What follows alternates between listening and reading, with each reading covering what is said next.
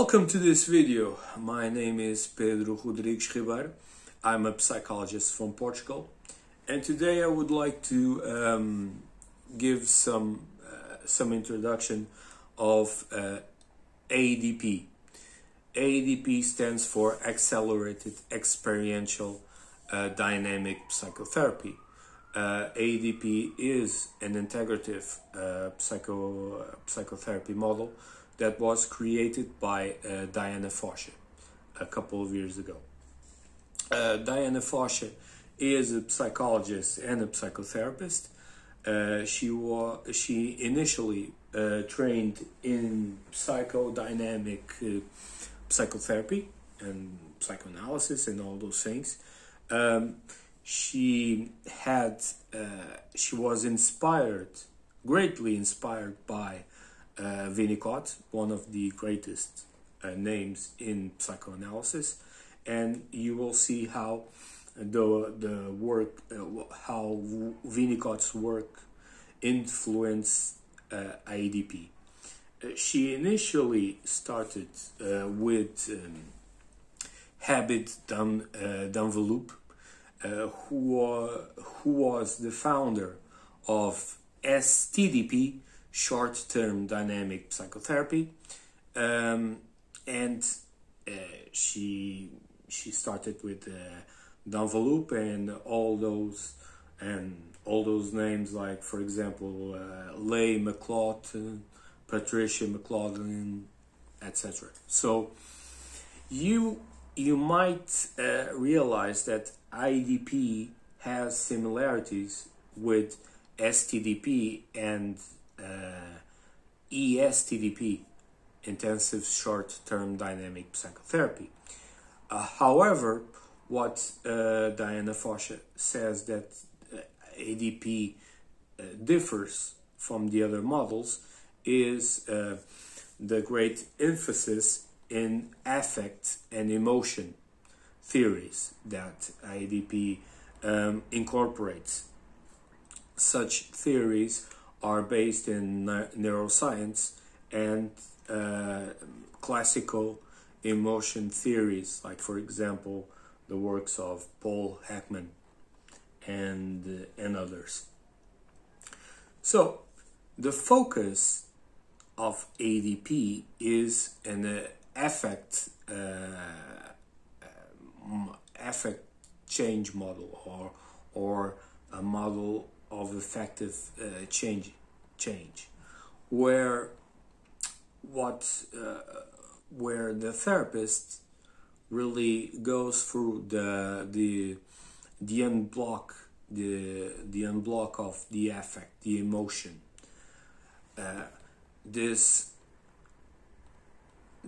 kind of unblocking really permits the client or the patient to be into the affect, the experience of the emotion, the affect, and then create new experiences with resources that wasn't really accessed in that time. So affect, emotion theory and emotional and affect change models are in essence to ADP, as well as attachment theory. Attachment theory from Bowlby and Winnicott. ADP is, well, it has a lot of stances into attachment. About the mother, the father, all the triangulations into those relationships. Please be mindful that ADP is a model of dynamic and psychoanalytic inspiration.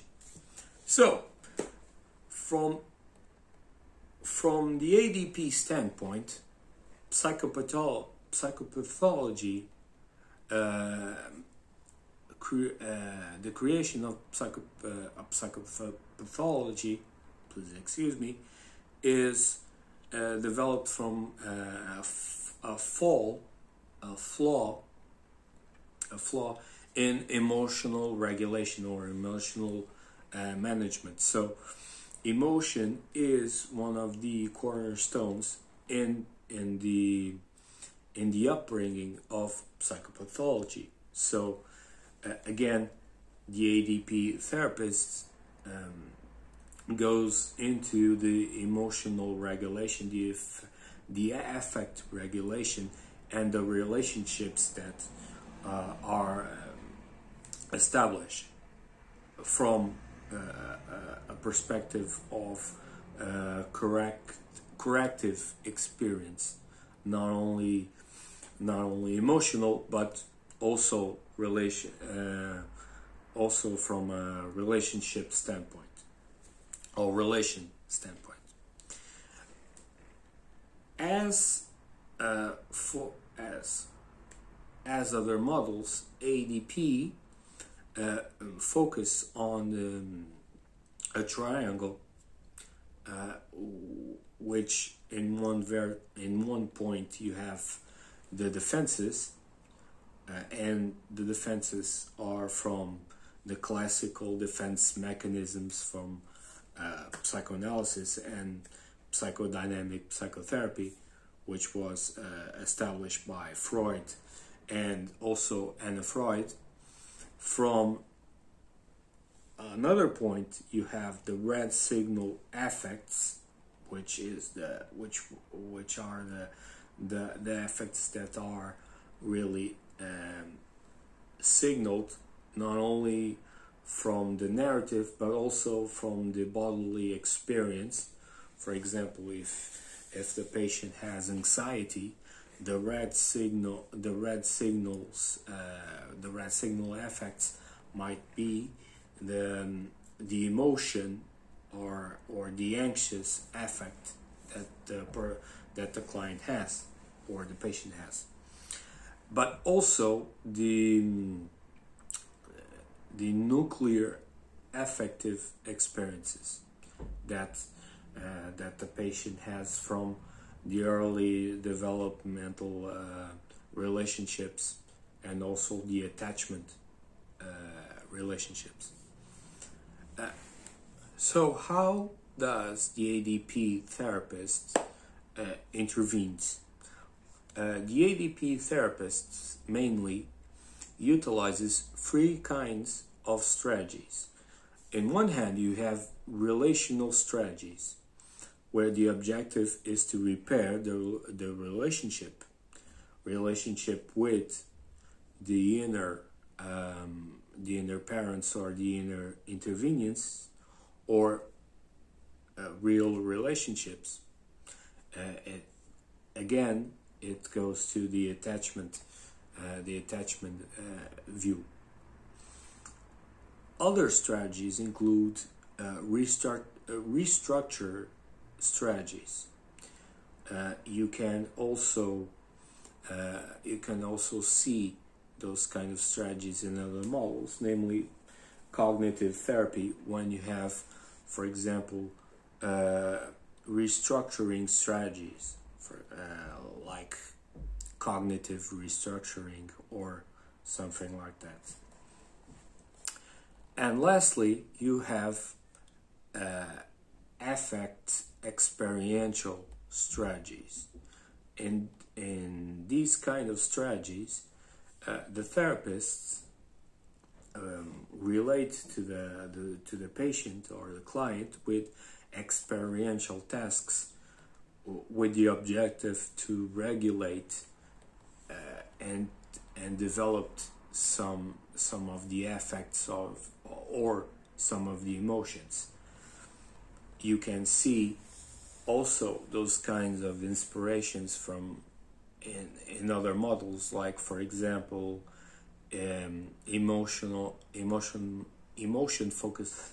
focused therapy or schema therapy, where the therapists utilize experiential approaches to psychotherapy intervention. Lastly, I will I would say that ADP is an evidence-based model. ADP has a well-robust corp of publications and articles and research, and recently there was a late study that was concluded which validates the efficacy of ADP in different cultures, and the main reason is that ADP is one of the most popular psychotherapy models. In actuality, you have, for example, in Portugal, Italy, Japan, United States, well, it's all around the world, since Diana Fosha is a really big, influential figure in the psychotherapy world. As for reading recommendations, I will link, or I will give you the reference of the manual for ADP. It's a great book. It's I don't know if he has, well, if it was written 10 years ago, something like that. Well, you have other books about ADP, but this book, it was the first one, and Diana Fosha recently told that she is thinking about updating that manual, since ADP has grown since what she calls the ADP 2.0. So I will link the reference in the description of this video. And also I would like to suggest to you, if you want to see and to know more about ADP, you can buy training videos. If you are a psychologist or a psychotherapist in training, you have a collection of training videos from the American Psychological Association, where you can see Diana Fosha doing ADP in sessions, and also other therapists, other ADP trained therapists. I would like to thank you for your time. I wish you all are safe and well, and I see you in another video. Bye.